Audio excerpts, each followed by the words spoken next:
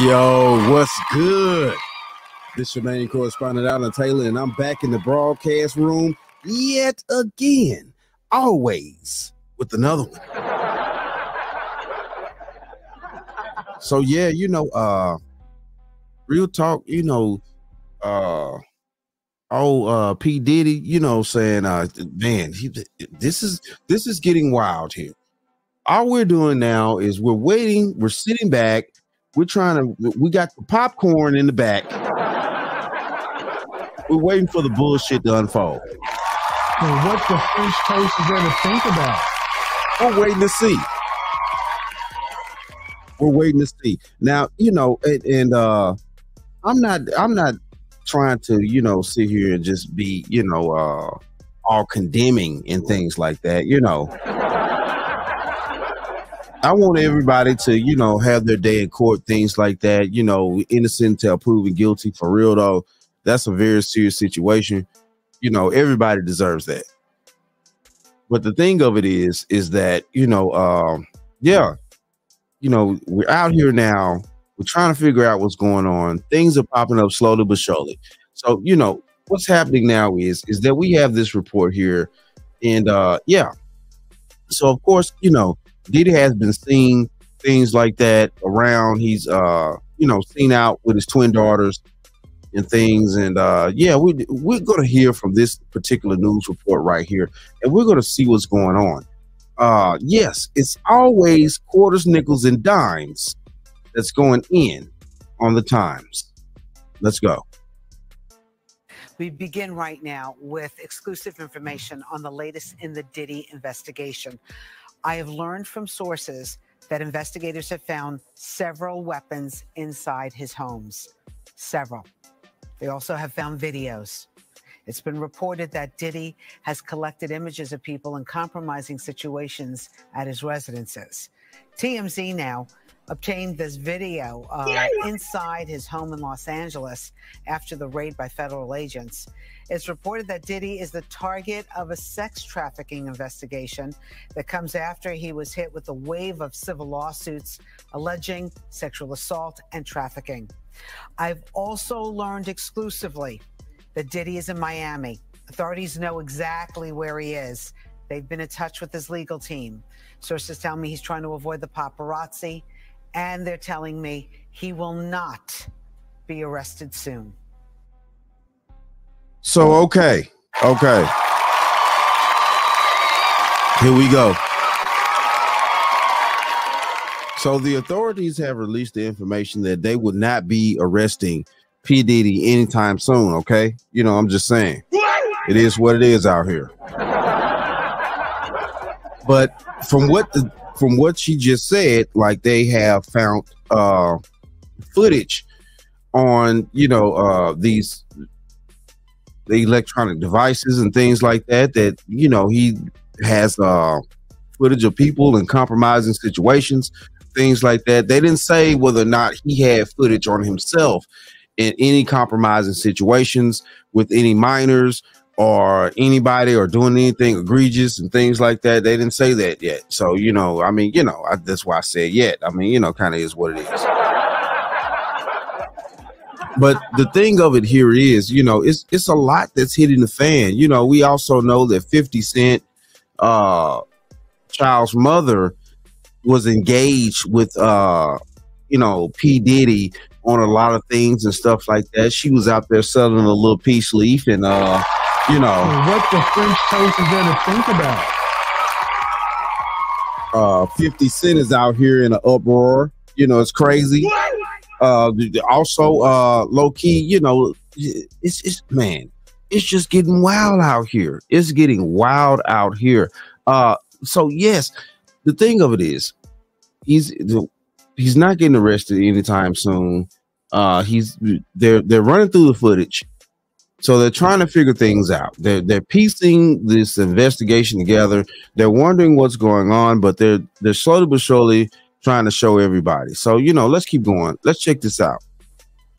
Former NYPD Detective Derek Parker, known as the Hip Hop Cop, is joining me now with his thoughts on how this plays out. First, nice to have you here. Thank you for having me. So you know Diddy, right? Yes. In what way? Back in the 90s, I was assigned to the NYPD. I was the hip-hop cop back then, so I had to assist in arresting him in several instances where there were some crimes committed. What were those arrests for? One was the Club New York shooting. He was with J-Lo at the time, and the other one was the Steve Stout assault that happened with MTV. Right. Okay. So I have some exclusive information which you just heard.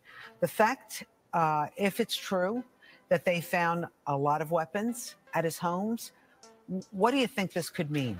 Well, what happens here is that the federal government started a case with him. Apparently the search warrant that had his house was in Miami and LA. Okay, but before we go any further, at this point right now, Diddy is not a felon, so he can have weapons. He can have firearms and things like that. And what the French toast is there to think about?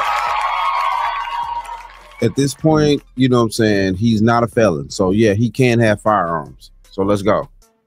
It was pre-planned already. They knew they were going to do that. So they have a much bigger case. Right now with the guns, they're going to check them. They're going to trace them, see if they were used in any crimes. They're going to go over anything about cooperators that are cooperating with them. They're going to be talking to a lot of people about certain criminal acts that he might have committed, and then go from there. And what about the videos? Well, they're going to sift through those videos. They're going to look at them and then see if there's any criminality on those videos, and then they'll go from there. So what do you think? I mean, it just seems like the house of cards might fall for Diddy right now. It's not looking that great. Right now, I know that he has higher-powered attorneys, and with all these allegations that are coming out against him and against other people, a lot of people are starting to be very nervous about what's going on. When you arrested Diddy back in the day, what kind of interaction did you have with him? More professional. I mean, he knew who I was. I knew who he was. And whenever he got into trouble, it was like I was like his detective. So, you know, I always had to come to the precinct of whatever happened and then to deal with him to make sure that everything was good with the detectives there and then everything else going on. We should mention that Diddy has denied any wrongdoing. As of right now, he's saying he had nothing to do with anything. So, right now, it's just an investigation. Right. But it seems like all of this came to light after his ex-girlfriend, Cassie, alleged that she was in a very abusive relationship with him.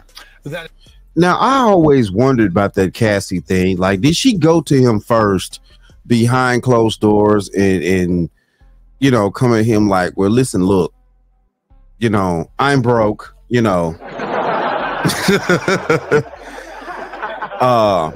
If you don't, you know, supply me, and this was years after now. This was, you know, she had food with Diddy at this point, you know, well over 10 years, you know, or more. So she came back and was like, listen, look, I'm in this dire straits, and if you don't supply me with the funds that I'm asking you for, I'm going to go public. So, you know, that's what I'm thinking it went down. That's how I'm thinking it went down. God, you can't make this shit up. That's really how I'm thinking it went down. Because and then at the same time though too, you know, saying Puff was probably, you know, as arrogant as he is. We already know. We already know Puff arrogant as hell. Let's just keep this real. He probably was, you know, he probably shooed her off. It's like, you know, what do you mean? You know, you had your fun, things like that. We had our fun years ago, stuff like that. What do you know, like, what are you talking about? What the French toast is there to think about? What is there to think about? That's probably how Puff was, you know what I'm saying? Because he was sitting out here like this. You know what? You don't pay a hoe to fuck you. You pay her to leave. And that's how Puff probably was, you know what I'm saying? You know, yeah, you don't pay a hoe to fuck you, you pay her to leave. And yeah, so he probably sideways and things like that. And you know what I'm saying? She decided to go head on and get legal action involved, which opened up a whole can of worms. And I'm thinking that's how that really went down. You know, let's just keep this honest out here. So, yeah.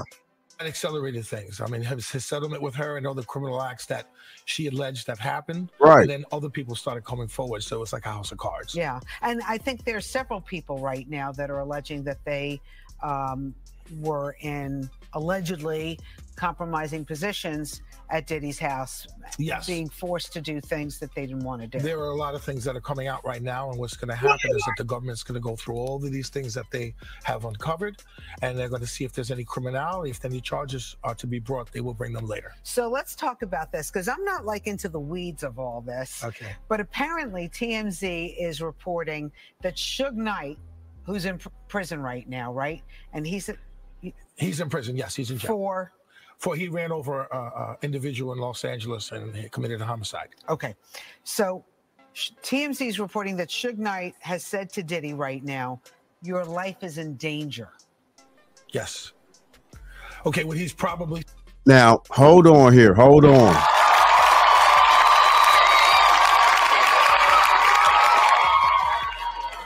Let's just go here now. You know, for those of us that are old enough to remember, you know, back in the mid-90s, Suge Knight and Puffy, you know, I still call him Puffy, you know, screw all that. I still call him Puffy. You know, I grew up with Puffy, you know, all this Diddy shit, you know what I'm saying? Y'all can call him Diddy all you want to. That's fine. Y'all can call him Diddy all you want to. I still call him Puffy. You know, listen, look. Yeah, when he had that feud with Biggie, Pac, the Source magazine, all this stuff was going on back in the day like that. You know, yeah, Suge Knight and Puffy had that feud and stuff like that.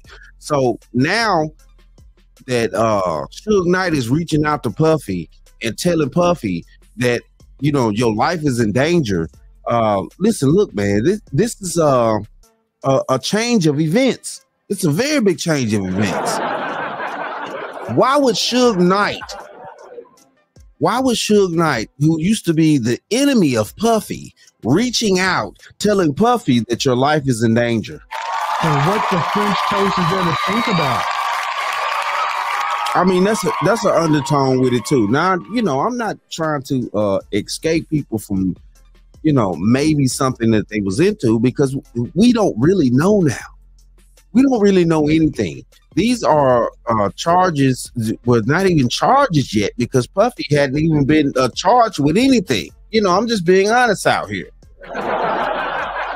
So we're sitting around here, you know, waiting for a lot of things to unfold. They just raided his, you know, they just raided a lot of his compounds this previous week. Allegedly that they're going through things, they're going through certain technology and trying to gain footage to see what's going on. So, you know, yeah, it's up in the wind right now. This is all a mystical situation, seems like, you know, but I stand firm on that you're innocent until proven guilty. That's the code that we supposed to live by here in America. You're innocent until proven guilty. And, you know, I get it. It looks very grim, but that is the code that we live by. And I would like to keep living by that code for everybody on the, you know, over here in America. Real talk, for everybody.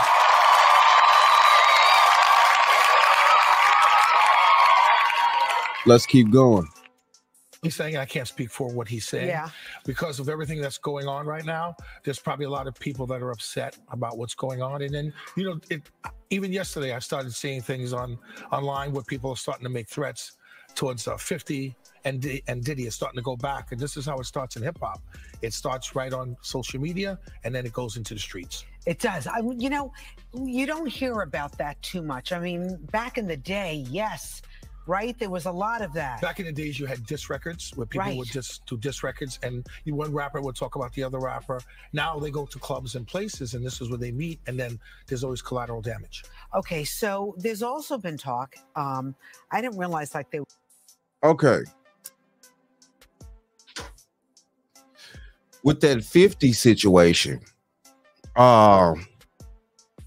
come to find out, well, not come to find out, allegedly that 50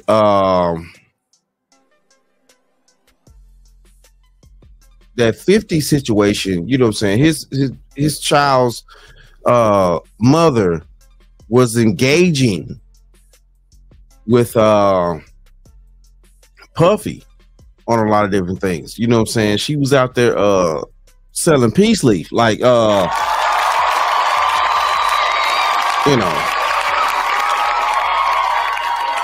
I mean, she was out there selling peace leaf. Hold on.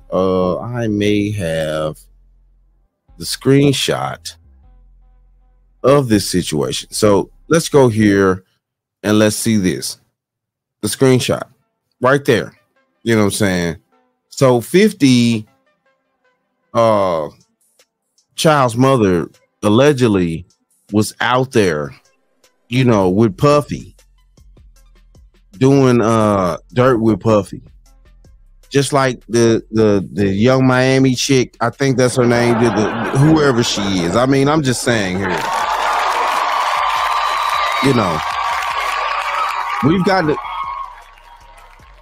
We've gotten a lot of reports in, you know what I'm saying, especially, y'all remember the young chick that he sat and had the interview with, and she talking about she liked to get peed on by Puffy. Allegedly, saying she was bringing in all types of illegal narcotics for Puffy and things like that. But, yeah, that's neither here nor there. At this point, they also have the mule the alleged mule, the little white boy that got, hemmed up. But we're going to go into that. We're going to go into that at a later date on a deeper level. But yeah, let's keep going here. So it seems like, 50 Cent has some type of beef with Puffy, and not necessarily with Puffy, but also with his child's mother for dealing with that type of situation. That's why he's trying to get custody of his child from that woman. So, I mean, it kind of is what it is here. Let's keep going. It was this Camp Diddy. We're hearing that Usher, when he was a young man just starting in the business, he went to Diddy's house for an extended period of time. Even Justin Bieber was brought there. I think he was 15 years old. And now we're kind of looking at their interviews that they gave years ago about being. Oh my God!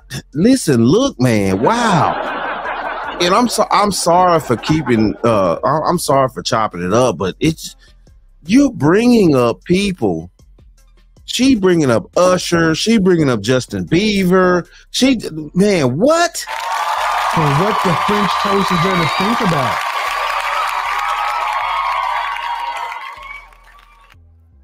Wow. Listen, look, these are a lot of superstar names that are being thrown around here in this investigation. A lot of careers are on the line here. Let's just keep this honest. A lot of people's careers are on the line here. I mean, man, if y'all don't pay attention to what's being said, the names that are being injected into these situations, Cuba Gooding Jr., she just mentioned Usher and Justin Bieber. Man, stop it. A lot of people's careers are on the line with this investigation here. A lot of people's careers are on the line. Being at Diddy's house and what transpired, we're looking at it differently. Well, they are, because they were young men at the time. So with all the sex trafficking allegations that are out right now, this is what everybody's looking at. They're looking at the past and the present. So we're hearing that Diddy is not going to be arrested anytime soon.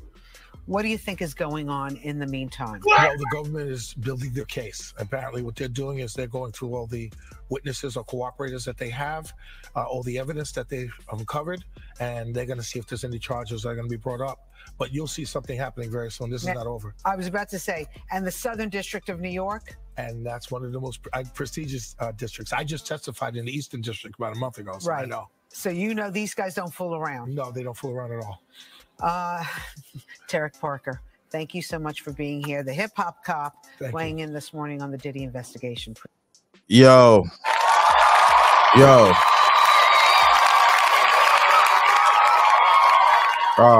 Of course, this is a very serious situation here. Of course, I already know that Puff got the money, so he got the lawyers that he need to have. But the thing of it is that after this raid, of course, on face value, everything looks bad. To have your house raided, your homes raided, LA, Miami, New York, a New York property was raided as well. To have your properties raided and things like that looks bad on face value, period, for public, opinion. And that's what you're fighting. In the 21st century, regardless of who you are, if you get into the public opinion, especially with social media and things like that, it seems that you actually are going to be guilty until proven innocent. That's kind of how that goes. The French toast is there to think about. That's how that goes in this new age. Regardless of what the laws are on our books, that you technically are supposed to be innocent until proven guilty, but due to public opinion, and so many mass of people commentating and giving their opinions and things like that, nowadays it seems like that you're guilty until proven innocent. It just is what it is out here. Yo.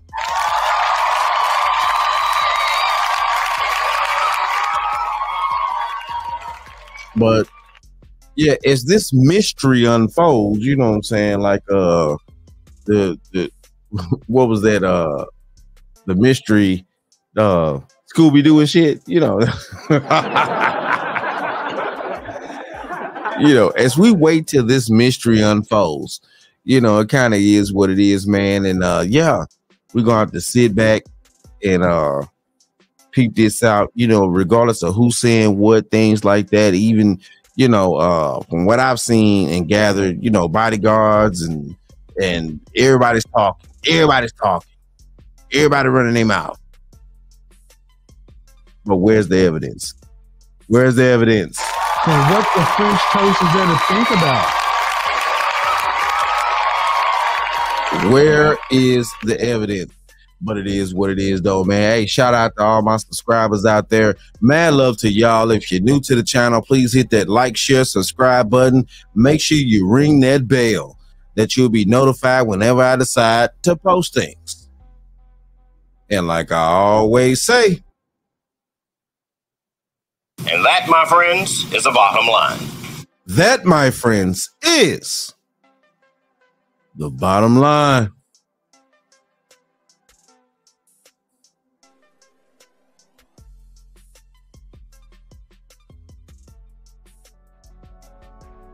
Mad love to all my subscribers. Thanks for watching. Like, share, and subscribe. Please comment. My link to my X, TikTok, and my email are down below. And I always show the bottom line news some love.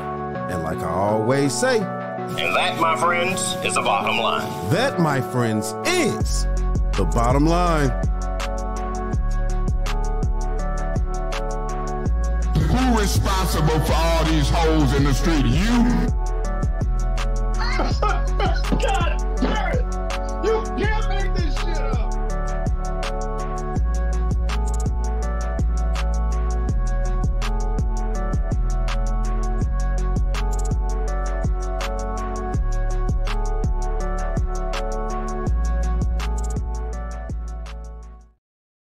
We'll talk about that some other time. No, I want to talk about it now. See, Fred, another reason Fred, I said we'll talk about that some other time. You don't tell me what I can talk about. You don't tell me what I can talk about in my own house.